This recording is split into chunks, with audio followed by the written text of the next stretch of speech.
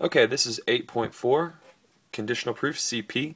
So we're going to talk a little bit about the steps to do CP, then we're going to do a really easy CP problem, then we'll do a harder CP problem. And CP is just like RAA, that it seems way more complicated than it is. If you stay focused on the three steps, you finish a step, move on to the next step, it's really not that complicated. So let's talk about the steps first. So step one for CP, assume the left. That's an abbreviation for assume the left side of the conditional that you're trying to form. So the great thing about CP is that it lets you make up, or lets you form arrow statements. It lets you form conditional statements. So let's say I want to form this conditional statement. It could be my conclusion, or it could just be any arrow that I'm trying to form. It doesn't just have to be the conclusion. But this is the arrow that I want to make. So I assume the left side of the arrow that I'm trying to form. I assume the left. So for step one, I would assume A. Right? The next step, step two, is get the right, which is abbreviation for get the right side of the arrow that you're trying to form. So you assume A in step one, and you try to get the right side of the arrow in step two. So we start with A, we assume A, and our goal is to get to B. Once we get B, we finish step two, but not before then. And then finally, the third step is reform the arrow. So you assume A, you get B, and then after you do that, you can reform the arrow like that, right? You get to remake the arrow, and you'll have a number, some number, let's say like, I don't know, question mark, CP. And we'll talk about what numbers go right there in just a second. But that's essentially what CP looks like. Assume the left side of the arrow, get the right side of the arrow, you're done. Reform the arrow.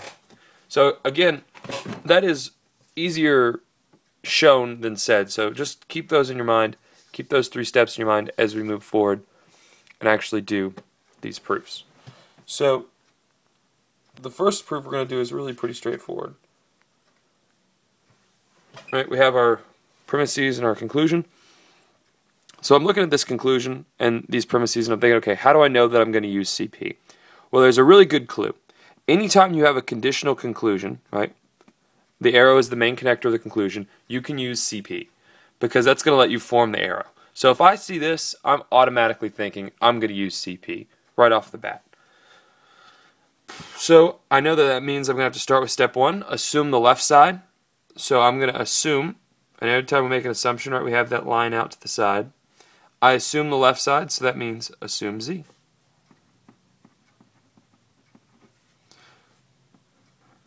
This line out to the left means basically that I am making things up, right? I've made up Z. And I have to operate with that line out to the left until I can finish step two. So now that I've got Z, I can do a couple of things. I can look there on line 1. I can do, hopefully by now you see that I can do modus ponens, right? If you can't, you really need to go back to 8.1. Check that out. So that's line 1 and 3, MP. What else can I do? Okay, well there's a match in line 2 and 3. I can get tilde Y. Oh, sorry. I can get tilde Y from lines 2 and 3.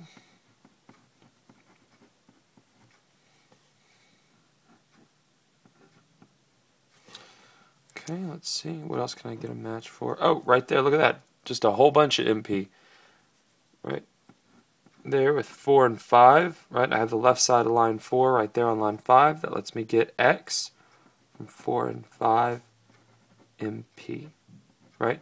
And the whole time I'm doing this, right, I started with step 1, assume the left side, and I just kept working and working and working because my goal is to get X. So the whole time I'm doing this, I'm seeing rules and I'm applying rules, but with the goal in mind to get to X, because that's what step 2 says, get the right side. So now I actually have the right side right here, and that means I can stop. So I move on to step 3, which is reform the arrow. So whenever you get the right side, you are out of your assumption, so you no longer make the line to the left, and you reform the arrow. So it's as easy as just rewriting the conclusion, or whatever arrow you're trying to form. So right? We assumed the left side, we got the right side. Step 1, step 2, step 3. And the way we note this is with a 3-6, right? Everything where the line was. The line was 3 through 6. So it's not a comma, it's actually a dash, saying that the assumption took place through 3 through 6. CP. That's all there is to it. So as long as you stay focused on each of those 3 steps, it's really very simple. But the hard part is when you try to get mixed up or get things out of order. So just stay focused on those 3 steps and you should be fine.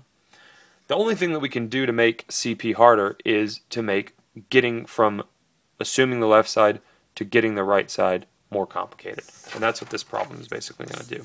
Same exact process, just a longer proof, basically. So, again, looking at the conclusion, the main connector is an arrow, so I'm automatically thinking CP. So I look at my arrow and I see this is slightly different. So some people get freaked out and they say, oh no, it's right, this is longer, this left side is bigger, but it doesn't matter. You still follow step 1, assume the left side.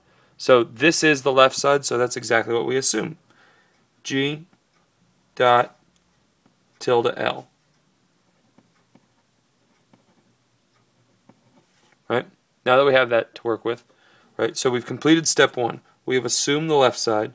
So now our goal is to get the right side. Our goal is to get K. If we can get K, we can finish this proof. So now it just becomes a regular proof. But instead of trying to get the conclusion, we're just trying to get the right side, as according to step 2. So, right, I see I have a conjunction in line 5. All right, so anytime I have a conjunction, I always try to break it apart. 5, simp. All right. Again, breaking both parts apart. You never know what you're going to be able to use. So now I have to look, okay. Remember, don't make this more complicated than it needs to be, right? There's no restriction. There's no, you can't use things that are inside the line or outside the line. There's none of that. All this line is just basically a note. It doesn't affect how you do the proof. So what can I do? Oh, well, there's a match, right, for MP. So I can get E wedge L from lines 4 and 6, MP. Alright, well, what can I do now? Oh, look at there. DS match, right? I can get E from line 7 and 8, DS. Right? Again, if you're not being able to follow along with this, you need to go back to 8.1. This part should be really easy. Okay, now that I've got E, remember, whenever you're doing a proof, don't forget to look back at the top of the proof and see some maybe premises you haven't used before. That's very important. So I can get Z from 2 and 9, MP.